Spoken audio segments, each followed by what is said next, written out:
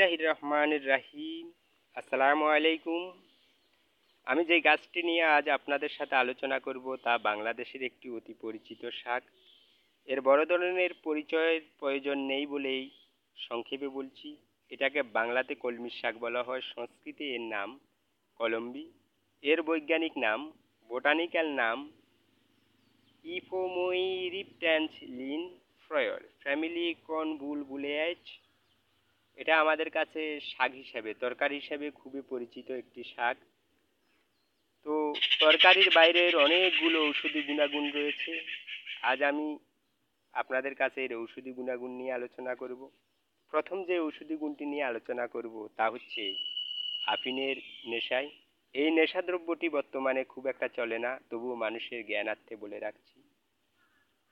প্রচণ্ড আফিনের নেশায় ঢলে পড়েছে, ডাক্তারের কাছে নিয়ে যাওয়ার মতো হয়তো অবস্থা নেই বা হাতের কাছে কিছুই পাচ্ছে না চিকিৎসার জন্য। সেক্ষেত্রে কলমি শাকের রস 100 গ্রামের মতো নিয়ে খাওয়িয়ে দিন। কিছুক্ষণ পরে ধীরে ধীরে আফিনের নেশা কেটে যাবে।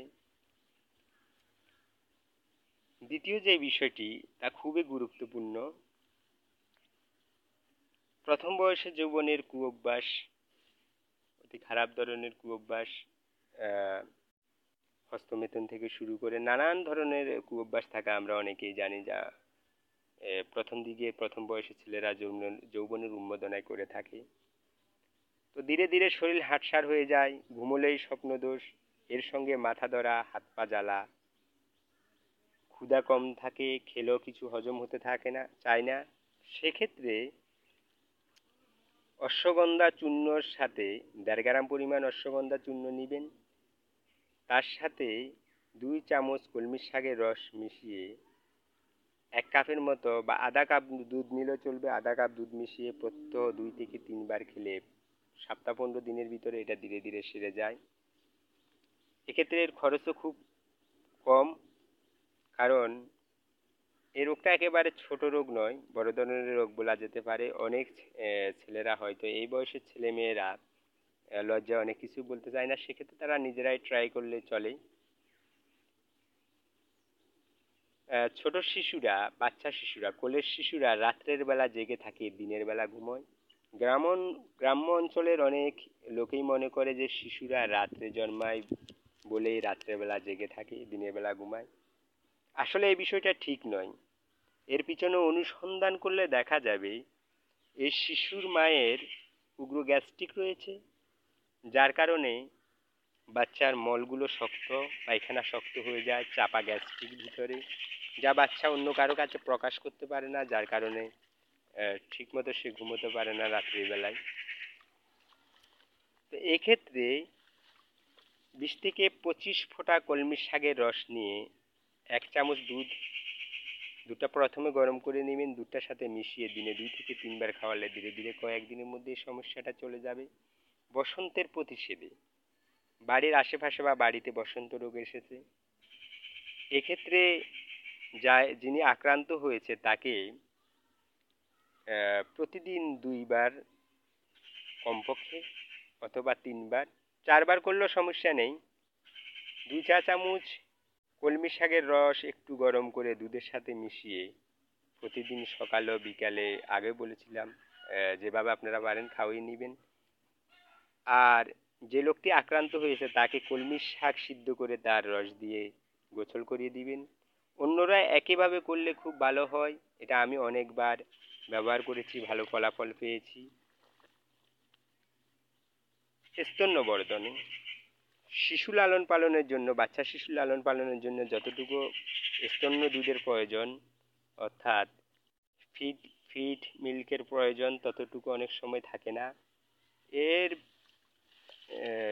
এই সমস্যাটা বেশিরভাগ দেখা যায় খুব দারিদ্র পরিবারেই, যাদের পুষ্টিকর খাবারের অভাব থাকে। তো সেক্ষেত্রে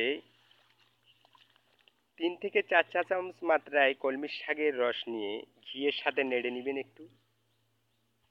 সকাল ও বিকাল 2 বেলা খেলে ধীরে ধীরে এই সমস্যাটা চলে যায়। অধিকত এটা খুব পুষ্টিকর খাবারও বটে, মায়েরও পুষ্টি আসে, বাচ্চারও পুষ্টি আসে। আর আমি তো আগেই বলছি এটা দারিদ্র পরিবারের জন্য ব্যবহার বেশ প্রয়োজন, যারা খুব ভালো পুষ্টিকর খাবার খেতে চান না।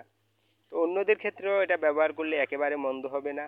গনোরিয়ায় এ রোগটাও একেবারে ছোট রোগ নয়। তো এই ক্ষেত্রে গনোরিয়ার ক্ষেত্রে প্রচণ্ড জ্বালা যন্ত্রণা, লিঙ্গের মাথায় পুঁজ, এক্ষেত্রে কলমি শাকের রস 4 থেকে 5 চামচ অল্প ঘিয়ে সাঁতলে 2 বেলা খেতে হয়। এর দ্বারা কয়েকদিনের মধ্যে জ্বালা যন্ত্রণা ও পুঁজ পড়া বন্ধ হয়। ধীরে ধীরে রোগটা সম্পূর্ণ ভালো হয়ে আসে। খরচের দিকেও এটা খুব বেশি না। এ ধরনের রোগগুলোর অনেক সময় চিকিৎসা অর্থের অভাবে, পয়সার অভাব হয়ে থাকে না। তো সেক্ষেত্রে আপনারা যদি ঘরে বসে এটা ট্রাই করে দেখেন, অনেক ভালো উপকার হতে পারে। ঠুনকো হলে,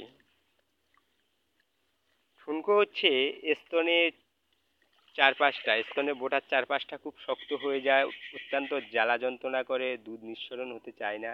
এক্ষেত্রে কলমি শাকের রস গরম করে দিনে 2 থেকে 3 বার 4 বার লাগিয়ে দিলে ধীরে ধীরে ব্যথাটা কমে গিয়ে শক্ত স্পেস জায়গাটা ধীরে ধীরে নরম হয়ে আসে, দুধ নিঃসরণ হতে খুব সুবিধা হয়। আর 2-1 দিনের ভিতরে এটা সম্পূর্ণ ভালো হয়ে যায়। নিমুখো ফোড়ায়, নিমুখো ফোড়া বলতে আমরা বলি সেই ধরনের ফোড়া যেই ফোড়াগুলো খুব সহজে পাকতে চায় না, পাকলেও পুঁজগুলো বের হতে চায় না। এক্ষেত্রে কলমি শাকের রস গরম করে সামান্য একটা মুখ রেখে দিয়ে চারপাশে 2 থেকে 3 বার দিনে লাগিয়ে দিলে 2-1 দিনের ভিতরে ফোড়াটা ফেটে সম্পূর্ণ পুঁজগুলো বের হয়ে আসে, ব্যথাও কমে যায়, খুব তাড়াতাড়ি ভালোও হয়ে যায়। তো এটা আপনারা ব্যবহার করতে পারেন। এখন অনেক আধুনিক ওষুধ আছে, এই ওষুধগুলোর চাইতে এটা অবশ্যই নিরাপদ, আর খরচ লাগবে না বললেই চলে। এছাড়াও এটার অনেকগুলো ঔষধি গুণাগুণ রয়েছে। আর একটা কথা মনে রাখার দরকার, কোনো গাছ বা কোনো দ্রব্যই কাজ করে না, কাজ করে এর ভিতরে থাকা অন্তর্নিহিত কেমিক্যাল কম্পোজিশন। তো এই গাছটি যে কেমিক্যালগুলো রয়েছে, আজ আমরা এই স্বল্প ভিডিওতে এটা নিয়ে আলোচনা করব না, আমি অন্য কোনো দিন এ সম্পর্কে আপনাদের সাথে কথা বলবো। তো আর একটা কথা জানিয়ে রাখার দরকার, যদিও বিষয়টা খুবই বিতর্কিত বা অপ্রাসঙ্গিকও বটে, তবুও বলে রাখছি, এই কলমি শাক কিন্তু বর্ষাকালে খুব বাড়ন্ত হয়। আমিও এই যে কলমি শাকগুলো নিজে লাগিয়েছি এখানে, পানির নিচে দেখতে পাচ্ছেন, এখন বর্ষাকাল। কিন্তু এই বর্ষাকালে কলমি শাকগুলো, বর্ষা বলতে আষাঢ় শ্রাবণ মাস, এই 2টি মাস কলমি শাক খেলে খুব একটা উপকার না হয় উল্টো ক্ষতিই হয়। কারণ বর্ষাকালে মানুষের হজম শক্তি তেমন একটা ভালো থাকে না, চেহারার রং কিছুটা কালো হয়ে থাকে, একটু বাড়তি এদিক সেদিক করে খেলেই গ্যাস্ট্রিক অন্যান্য সমস্যাগুলো দেখা দেয়। এই বর্ষাকালে এই কলমি শাকের ভিতরে এক ধরনের আটা জন্ম নেই, শিমুলের আটার মতো, যা অত্যন্ত গাঢ়, খুবই গুরুপাক, এটা সহজে হজম হতে চায় না। আর এই রসগুলো পাকস্থলীতে গিয়ে অনেক ধরনের সমস্যার সৃষ্টি করে। আষাঢ় শ্রাবণ মাস কেটে গেলে এই শাকগুলো খেলে আর তেমন ধরনের ক্ষতি হয় না, বরং অনেকগুলো উপকারী করে থাকে। তো আমরা চেষ্টা করব সবাই আষাঢ় শ্রাবণ মাসে যতটুকু পারি এই শাকগুলোকে এড়িয়ে চলতে। তো সবার প্রতি আন্তরিক শুভেচ্ছা ও সালাম জানিয়ে আজকের মতো বিদায় নিচ্ছি। অন্য কোনো ভিডিওতে দেখা হবে। আল্লাহ হাফেজ।